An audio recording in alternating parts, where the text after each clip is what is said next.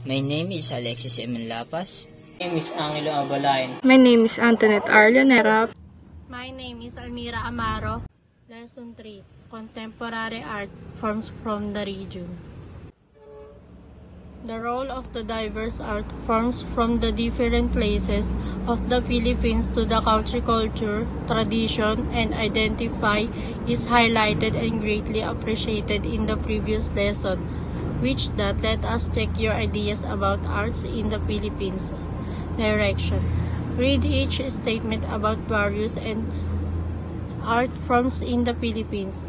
Write word true if the statement is correct and false if otherwise. Use Google Meet chat box to answer.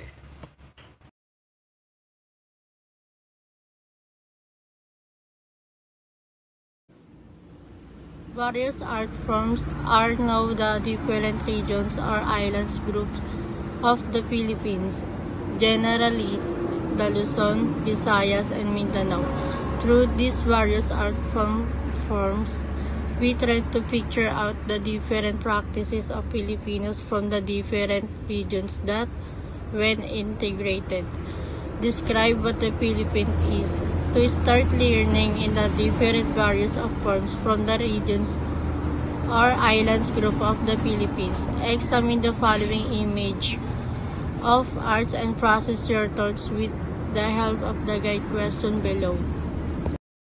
Use Google Meet chat box to answer. Now, answer the following question. 1. Which of the following image of art is an example of literature? Give you 5 seconds to answer. 2. Which of the following image of art is an example of dance? Correct. Dinikling.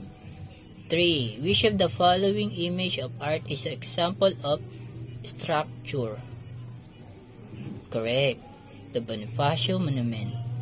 4. What is the significance or importance of those artworks depicted in each image? The Philippine contemporary art can be classified into 7 major art forms. These are painting, sculpture, architecture, film, literature, music, and theater, and dance. Knowing these classifications will guide us in identifying and exploring different contemporary art forms from the regions of the Philippines. So let's start classifying and exploring the Philippines contemporary art forms. Contemporary arts can be described into visual arts, literary arts, performing arts. Visual arts is an expression of artistic ideas through image, structures, and tactile work. Some visual artworks are integrated, which means it combines several mediums to create new and unique artwork. Painting, sculpture, architecture, and film are examples of visual arts. Painting the expression of ideas and emotion with the creation of certain artistic qualities in a two-dimensional visual language. Visual language, the elements of this language, its shapes, lines, color, tones, and textures are used in various ways to produce sensation of volume, space, movement, and light on a flat surface. The first painting here in the Philippines are commission works during Spanish colonization. Here are some paintings from Luzon, Visayas, and Mindanao. The sculpture is an art form in which hard or plastic material are worked into the three-dimensional art objects. Filipino sculpture came to be known in the middle of 19th century. These are some of the sculpture in the Philippines. Architecture is the art and practice of designing and constructing building. Cambridge Advanced Learner's Dictionary and this thesaurus. In relation to that, Philippine architecture was characterized as simple, rational, functional. In the 20th century, the young Filipino who studied in the American college and in institutes introduced the neoclassic style in building structures. However, after World War II, real estate development started to take place Sandagan and Saiseng 2016. To illustrate this architectural design, these are some examples from Luzon, Visayas, and Mindanao. Film. Film is a form of visual arts used to imitate experiences that communicated ideas, story, or feelings with the use of moving image. It is also called a movie or motion picture. Moreover, the art form that is the result of the films is called cinema. Favor and Walter 2003. The film industry in the Philippines starting in 1897 in the contemporary period marked by superhero, action, melodramas, and comedies are some of the usual subjects that themes in the Philippines film. Some films in the Philippines are present. Luzon, Himala. Visayas, Muro Ami.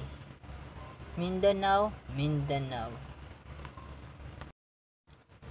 A part of visual arts, there are Philippines contemporary arts forms that can be described as literary arts. Literary arts are an expression of ideas through writing. Literary arts can be categorized as prose and drama. In the Philippines, literary arts are generally encountered in literature. Literature, according to Lombardi, 2020. Literature is a term used to describe written and sometimes spoken material, derived from the Latin word literature meaning writing formed with letters. Literature most commonly refers to works of the creative imagination, including poetry, drama, fiction, non-fiction, and in some instances, journalism and song. There are some examples of Philippine literature. Luzon. First, A Blade of Firm by Edith Ocampo. Second, I Saw the Fall of the Philippines by Carlos P. Romulo, Visayas. Third, Panhayhayhin Bung Tuhanon by Francisco Alvarado. Fourth, Anhugma by Eliminado, Lucente, Mindanao. Fifth, Dead Star by Echo Santos. And lastly, Inderapatra at Sulaiman by Bartolome del Valle. Furthermore, there are also Philippine contemporary art forms that can be described as performance arts. A person doing certain action and movements in front of an audience that go along with sounds in a space and time is called performing arts. Music and theater. Music is a collection of coordinated sound or sounds. According to Ramon P. Santos in his article Entiles Contemporary Music. Contemporary music in the Philippines usually refer to composition that have adopted ideas and elements for 20th century art music in the West, as well as the latest trends and musical style in the entertainment industry. Filipino music has already a rich and unique musical tradition long before Westerners set foot on our native land. Music was present in every stage of our ancestor lives, from birth to death, in blissful or tragic time. There are some music from the different region of our country. Luzon, Pastores, Visayas, Pinalangga, Mindanao, Buyagyag.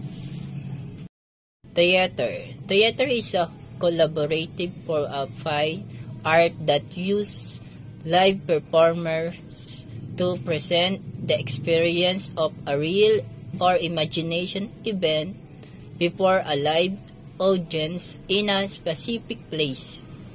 The performance may communicate this experience to the audience through combination of gesture, speech, song, music, or dance.